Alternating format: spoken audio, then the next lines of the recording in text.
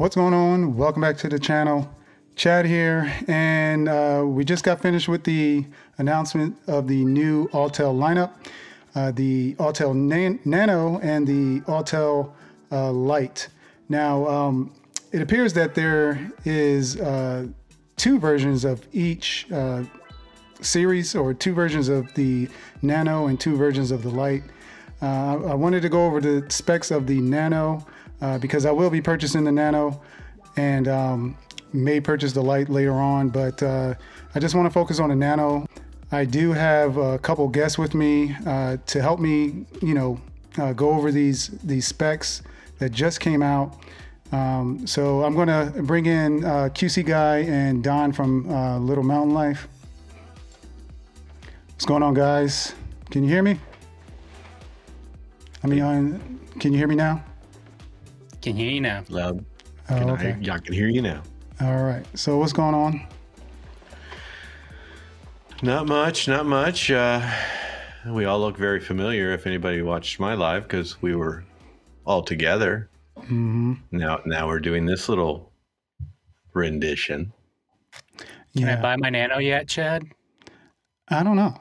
Can you? Because I didn't see any prices. We did see a lot of specs. I'm trying to work on something. I'll just tell you that right now. I'm trying to work on something. Just keep on going. Oh, okay. I got some stuff on the website here. Oh, you do? There's no prices on. There's no prices showing, but the website is a little clearer now, easier to navigate since we were on it. So run with that if you want. Oh, okay. So we're just going to. I'm going to. You're going to share your screen, Don? Yeah, sure. I can share it. Okay, and we're going to go over some of these specs that we just found out. All right, here we go. All right, so what we got here, Don? Okay. It's the Nano and the Lite. You got both of them there. Scroll down here. So we're going to talk about the Nano. There you can see the 249 for the weight. And yeah, here's some sensor specs. You want to read through that? Yes. Let me just bring up my screen here. So is that the Nano Plus? Yeah, we got the Nano Plus. Nano Plus. So the Nano Plus is the is going to have a larger sensor, a 1/1.28 sensor with a 50 megapixel photo capability. I'm not too familiar with the RYYB color filter. Does anybody know anything about that? RYYB. No. Oh, okay. And then also another big thing is going to have a f1.8. Looks like a f1.9 aperture, which is a pretty wide aperture. Pretty good for low light. So that's for the Evo Nano Plus, and then down here we've got the Evo Nano, a little bit different. Oh, okay. Yeah, so the other version, Evo Nano, comes with a 48 megapixel camera and capable of shooting 4K at 30 frames per second. With a, I believe it says right here on the camera, f2.8 aperture. Now I'm not sure if the other version, the Nano Plus, if you can scroll back up there, the Nano Plus, I'm not sure if it's 2.7K or if it's at 4K. It didn't actually indicate. It doesn't what the resolution is, but hopefully it is 4K. All right, so scrolling on down, you see the many colors that they offer. What colors are these, Chris? You have Autel Orange, and then the white is Arctic White, and then your gray is Deep Space Gray, and then the red was Blazing Red. Okay. Blazing. Yeah, I think that red is, I don't know. The red is sticking out to me. I'm liking the white. I'm liking the white with the gray. The Stormtrooper white. Yeah. Yeah. Nice. I like the gray though with the yellow on the front too. But I mean, with all the DJIs, I've seen enough gray, I think. So I like the white. Okay. All right. So scrolling on from here. So what kind of features does this have? See here, it says Sky Portrait. Don, you know anything about this here? Yeah, it's just I've heard that DJI has done this before. I'm not as familiar with their higher end drones, but here in the lower end Nano with the Sky Portrait feature, we're hopefully getting the blurred background, the bokeh effect with like portrait photography. So they have some samples on the website, but right now they're just kind of breaking it down. Just the idea of taking something nice and small, but still being able to get some quality portrait shots with it. And then it also talks about subject tracking with the Dynamic Track 2.1. So you can follow person, animal, or vehicle. So that's pretty cool. Yeah, that is cool. All right, so some more additional features they have here. Of course, you can't have a smart drone without, your smart features. So it looks like they have what is similar to quick shots. Now, what were you saying, Don, about these? It actually looks like the Drone Eater rocket and I guess the orbit. Point of interest. Yep, the point of interest orbit. And then you kind of got like the helix spiral next to it. Yeah, I know they have different names for their quick shots or whatever you want to call it, smart functions. But I can't really, I don't think they have it up here. And then just like DJI, they've kind of got things built into the app to help you quickly edit with the templates and then share them to social media. Oh, okay. Yeah, that's cool.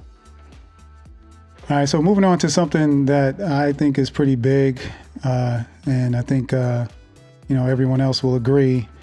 It looks like you can get 2.7K transmission, video transmission back to your phone, 2.7K at 30 frames per second, which I think is amazing because the norm at most is 1080p. Yeah. And I think there's some other stuff on here. What do you think about these guys? That's that's big. Yeah. And the range is plenty. It's got a 6.2 mile transmission with 2.7K. That's plenty for anybody around me. Mm-hmm. Yeah, I mean this is just video feed they're talking about. So I mean that's that type of range. That's nice. That's really nice. All right. Also, what I noticed, I usually see 2 frequencies up here, but I actually see 3, 2.4, the 5.8, and they also have 5.2 gigahertz. Now, I know OcuSync is, dual band, which is 2.4 and 5.8, but I haven't seen 5.2. Anybody know anything about that? No. No. That's the first time I've seen that. Yeah. I'm sorry. Yeah. I'm not being rude. I blanked out. I'm bringing something in that we'll talk about whenever you get to it. Okay. Is it something good? Yeah. Oh, okay. All right. Depends on how much money you want to spend. Oh, snap. Well, I just found this cool thing with the controller. You want me to talk about that real quick? Yeah, go ahead. Yeah, so apparently they're calling this sonar sound, and they're going to have a microphone built into the controller. So it says record voices and ambient sounds in the ground through the remote control's built-in microphone. So, hey, that's kind of new. Yeah. Yeah. So you just record sound? And is it like a 2-way? No. No, it's just recording the sound around you where you're recording right there. Oh, and then it's also got at the top here, it talks about quickly downloading your footage at 160 megabits per second. Wow. So that's pretty decent upload speeds. Yeah. All right. So one of the big things that a lot of people wanted for a long time in these mini drones is the obstacle avoidance. As you can see here, the Nano is going to offer 3-way obstacle avoidance, front, rear, and the bottom. So and this is all offered to you under 249 grams. And that's something I should have said in the beginning. This is all under 249 grams, which actually puts you under the weight limit, I guess, in most countries. So you don't have to register. Some countries you still have to register, but it actually gives you a little bit more advantage. More freedoms to fly more places. More freedoms to fly, yeah. So this is pretty big. Obstacle avoidance, I'm not really too much into the obstacle avoidance. I really don't use it that much. I never really had a need to use it. I mean, at most I would use side obstacle avoidance because of, doing, point of interest rotations and all that stuff. But as far as front and back, I really don't use it, but it's something new. It's something that they're offering on here, which, I'll take regardless. So I would much rather them just skip the back and put them on the side. Yeah, put them on the side. Yeah. Oh, man, that would have been nice. Yeah. Yeah. And that would have been a big deal because nobody's doing just that. Exactly. True. Yeah, the side.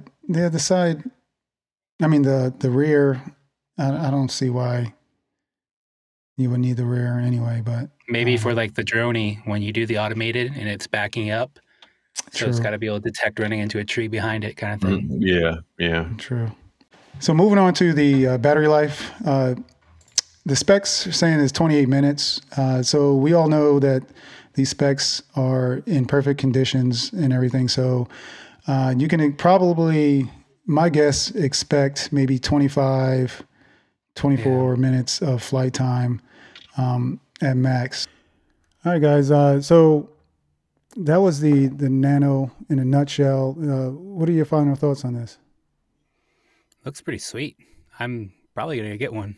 To be honest, I don't know how much it's going to cost with batteries and all that kind of stuff. Oh, okay. What about you, Chris? I say check your emails.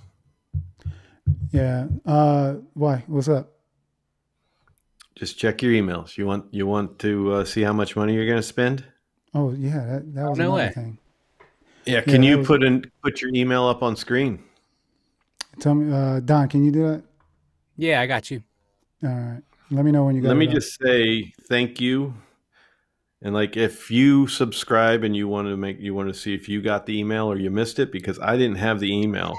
I was waiting for pricing from Robbie. And then I got 2 emails almost back to back. One was from M&T Drone Solutions, and that's Mitchell. And the other one was Matt Cundiff. Both of them almost instantly around the same time sent me the same email forwarded from Autel, and it gives all the pricing. Oh man, it's got everything right here. Let me switch over to your okay. Yeah, here we go. A little different than what we talked about. Scrolling through specs. Oh, there's a first price. Oh, nice. See it? What is that? $649 for the Evo Nano. That's regular Nano. Yep. 30-minute flight time. What do you think? You think that's reasonable or what? I mean, I'm not complaining too much. I'm just concerned about the battery pricing, which I don't think we're going to find out for a while. But compared to like the other things that are out there right now, and we don't have any idea what the DJI Mini 3 is going to cost, I guess this is about right. Okay. Hopefully. I mean, it's a little on the higher side than what we originally were seeing from the guesstimates of prices, which for that base that base right there was what, $500. So yeah, the guess we saw, yeah. $150 more. That's why I don't like the guesses, because now it's kind of like, yeah, you know. I was good with the $500. Yeah. Right. There's more down here. Let me see. Because like Don said, though, batteries. Check this out. Damn. The Nano Plus. $799. $799. Holy crap! That ain't cheap. No, it's not. So that puts it at the highest priced Mini Nano. Yes. Oh yeah, by a long shot. I mean, No, we don't hold on. know what DJI is putting out on the 3 yet, though. What their price will be, but Did you say the highest price Mini? Yeah, the highest priced mini drone that we have now. Oh, the highest. Okay, yeah. I thought you meant Yeah. the DJI Mini at the I highest said price. yeah, I said the Mini Nano Oh, okay. Yeah. because it's in the class of the minis, but they stepped out by calling it Nano, which I'm very happy they did instead of saying Mini. Yeah. That was clever. All right, so $799 for the Nano. I did see something that said the light down there. I'm not Yep, going to get too we got much the into the light, but let's check out those prices there real quick. There's the first one. The standard light comes in at $1149, Okay. and then there's also a second version, just like the Nano has a plus. There's a Evo Light Plus for $1249. Oh, okay. Yeah, I mean, I guess that sounds reasonable for that type of drone. But that's the $1249 right there is like the price for a Flymore combo for the Air 2S. You know what I mean? Yep. So, But the Air 2S does that have an adjustable aperture? no, you're right. You're true. Yeah. So there you go. Yeah. And I think this one is this a bigger sensor on this one too? 1-inch CMOS. I don't know. Yeah, it's the same one. So.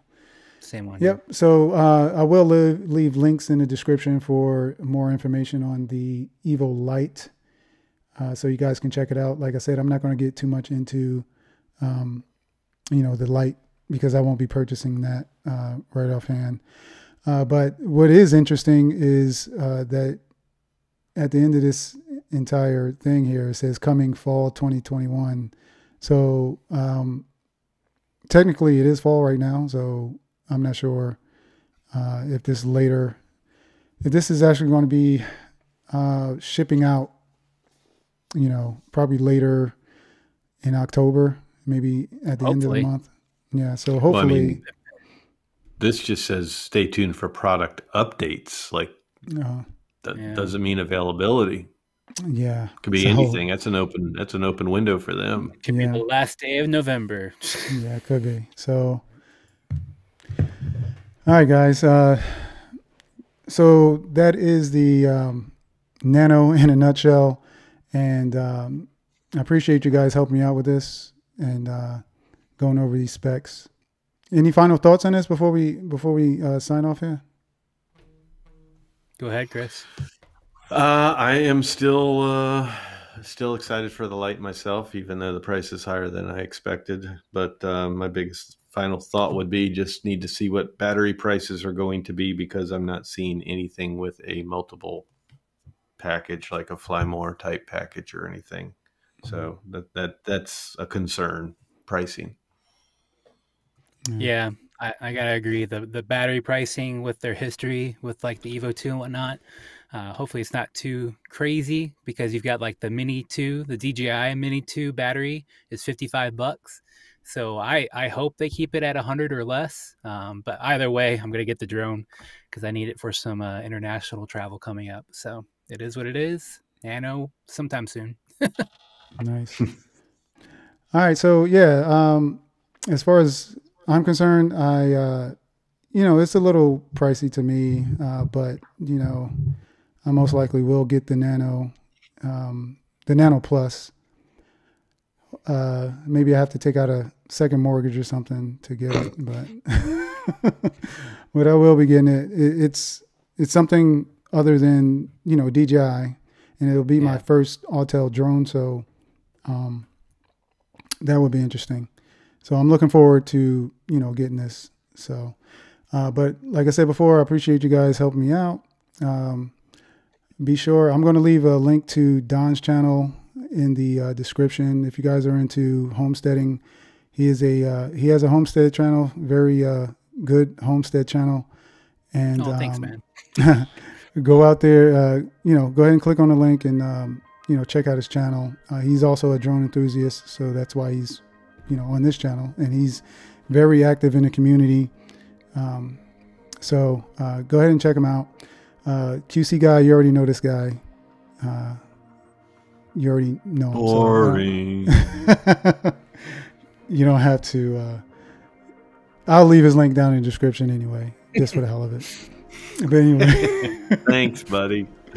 But if you guys like this type of content, if you like this video, please give it a thumbs up, because it does help YouTube push it out to more people like you who are searching for content just like this. So also, if you like this channel, if you visit the channel and you like what you see, go ahead and hit that subscribe button and that notification bell, so you don't miss any of my content. And with that said, you guys fly safe, and I'll see you on the next one. Peace.